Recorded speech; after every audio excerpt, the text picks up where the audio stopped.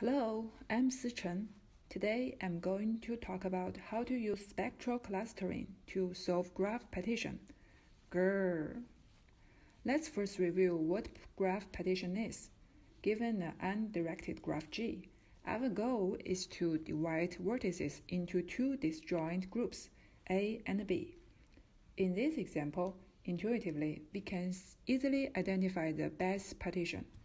The yellow partition down here is much better than the other two green partitions on the right. So how can we define a good partition of G?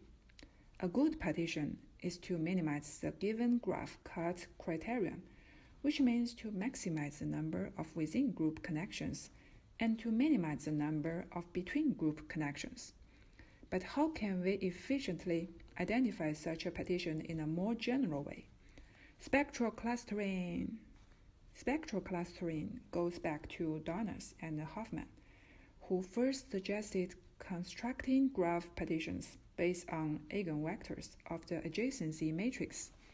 In the same year, Fiedler discovered that bipartitioning of a graph are closely connected with the second eigenvector of the graph Laplacian, and he suggested to use this eigenvector to partition a graph. Since then, spectral clustering has become one of the most popular modern clustering algorithms. Anyway, I like the name spectral. Grrr. To understand spectral clustering, we have to get familiar with three notations: adjacency matrix, degree matrix, and Laplacian matrix.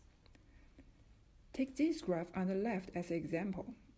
The columns and the rows of an adjacency matrix show the adjacency condition of the nodes. If there is an edge between the node I and J, then the corresponding element is 1. We can see that node 1 has 3 adjacent nodes, 2, 3, and 5, so the corresponding entries are 1, which are red. Degree matrix D has the degree of nodes I as the ith diagonal entry. Since node 1 has a degree of 3, the corresponding entry is 3. Laplacian matrix L is equal to matrix D minus matrix A. Laplacian matrix has really amazing properties, though I will not give proof here. Let's go through an example step by step to show how spectral clustering works. Usually, there are 3 steps. Firstly, pre-processing. Build Laplacian matrix L of the graph. Secondly, decomposition. Find eigenvalues lambda and eigenvectors x of the Laplacian matrix L. Notice that the eigenvalues lambda are sorted from the smallest to the largest. Then, map vertices to corresponding components of the second eigenvector x2. Lastly, grouping. Sort components of x2. Identify clusters by splitting the sorted vector x2 into 2 parts. Here we use the naive approach, split at the value 0. Positive points belong to cluster A and negative points belong to cluster B. Great! We separate the 2 groups. This is an example of 2 clusters. As we can see that these 2 points represent these 2 points from the left. These 2 points are from here. These points are from here.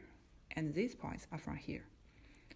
Here's another example with obvious more clusters.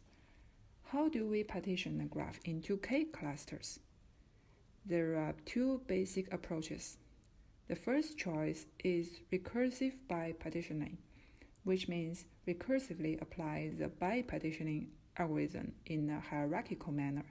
So we can first cut here, and then here, and then here. The other choice is cluster multiple eigenvectors, which means using multiple eigenvectors. Ta-da! We can separate the mass into k groups. The last point, how to select the cluster number. Eigengap is the difference between 2 consecutive eigenvalues. The cluster number is the value k that maximizes eigengap.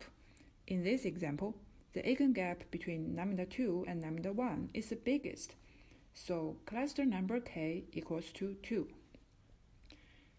The success of spectral clustering is mainly based on the fact that it does not make any assumptions on the form of the clusters, as opposed to k-means, where the resulting clusters are always convex sets. Spectral clustering can solve very general problems like intertwined spirals.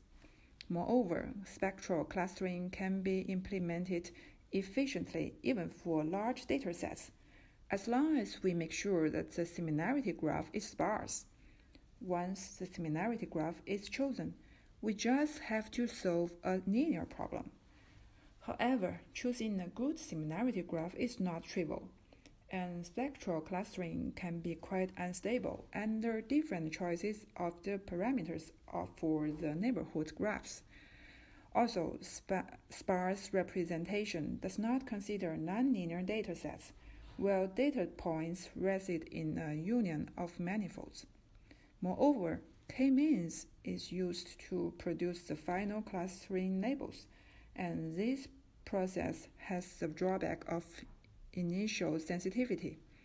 The paper called Unified Spectral Clustering with Optimal Graph claims that they address the above problems.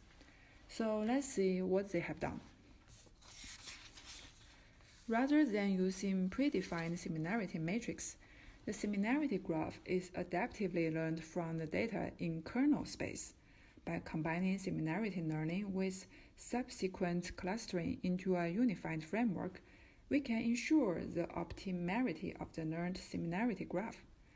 Unlike existing spectral clustering methods that work in 3 separate steps, like we have mentioned before, they simultaneously learn similarity graph, continuous labels, and discrete cluster labels.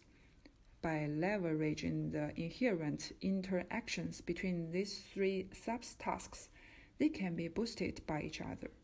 Based on a single kernel model, they learn the optimal combination of multiple kernels. Sparse representation assumes that all the points lie in a union of independent or disjoint subspaces and are noiseless. This is the sparse representation equation. But in real case, nonlinear data makes the representation less informative. Recalled from SVM algorithm, nonlinear data may represent linearity when mapped to an implicit higher dimension space, where a kernel function. To fully explore data information, the paper uses a kernelization framework. So they propose the method in kernel space. To solve the kernel-dependent issue, a multiple kernel approach is later proposed. The paper changes the sparse representation equation into a new model equation. To efficiently and effectively solve the equation, an alternative method is used to update the variable matrix. Since matrix Z, P, F, and Q are coupled with each other, we could reach an overall optimal solution.